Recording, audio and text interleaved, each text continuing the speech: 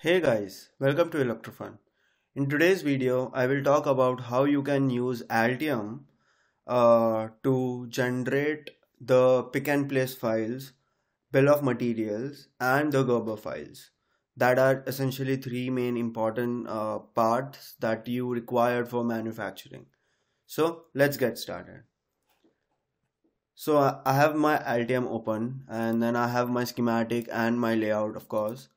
So this is gonna be a very short video, but if you haven't subscribed our channel, please subscribe because we are coming up with amazing videos every 3 weeks or so. So I have my schematic and my layout over here. Now, the first thing that you need to do is you need to know when you created a new project, where is that project located into your actual local memory. So I'll quickly go into that. So it's always over here, but it may vary depending on your custom path that you have given.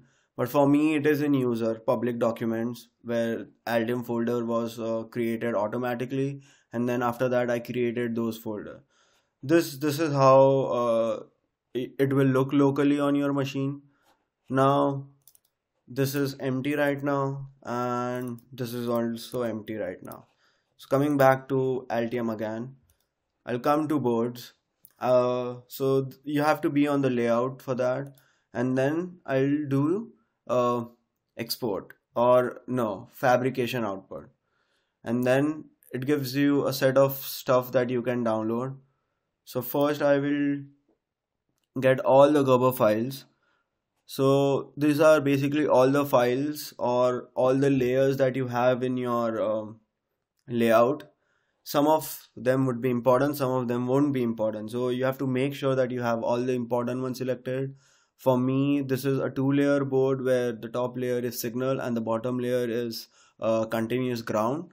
So I have top and bottom selected, and the top overlay is where I have written everything over here. So basically this R6 LED5 ICSP, it's basically top overlay. Then there is top solder and bottom solder. It's basically gives you a pad. This is paste, top paste. I need that as well. A bunch of mechanical layers, but I don't have a lot on my mechanical layer. And then the important layer over here is keep out layer. This is basically an identification that this is the border of my board. So it helps for manufacturers to know that okay, this is the dimension of your board.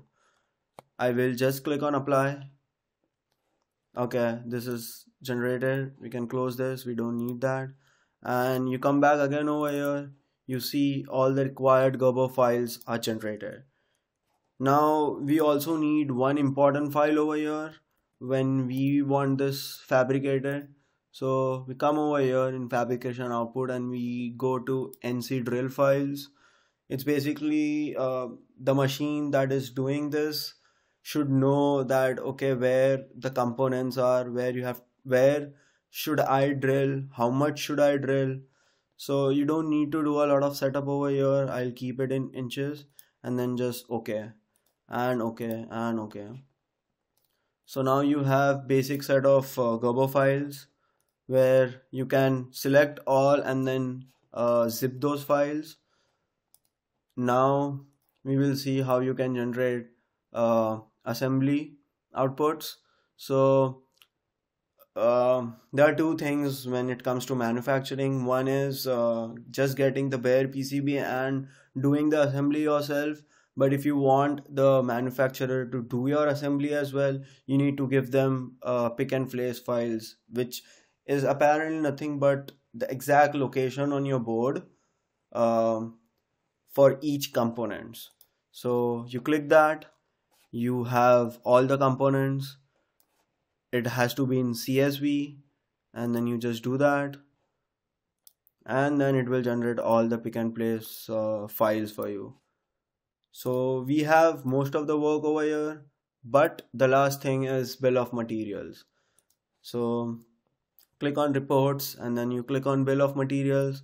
Now there are a bunch of settings that you can do over here. So columns are basically the things that I have over here, which is description, designator, footprint, LCSC part. LCSC part is nothing but a unique part on JLCPCB library, where if I'm manufacturing this PCB from JLC, I need to provide that. And designator is one important thing that you cannot change. If you change, it would be difficult for them to locate your part and the location where it has to go. And then you can basically select some more over here if you want to, which could basically include like your manufacturer part number or all those items. And all you have to do is select the file format as Excel and then export it. I will give this name as my bill of materials.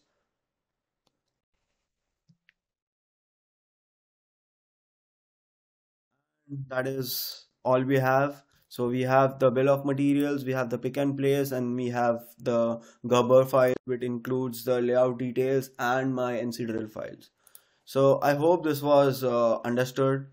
If I'm going very fast, you can just slow down a little bit, go back and watch it again. But this was pretty much how you can generate files that you can use for manufacturing either by JLC or advanced circuits or so on. I hope this was helpful. If you have any doubts, you can ask me in the comment section below. Till then, like my channel, like this video, subscribe to my channel, and stay tuned. Thank you.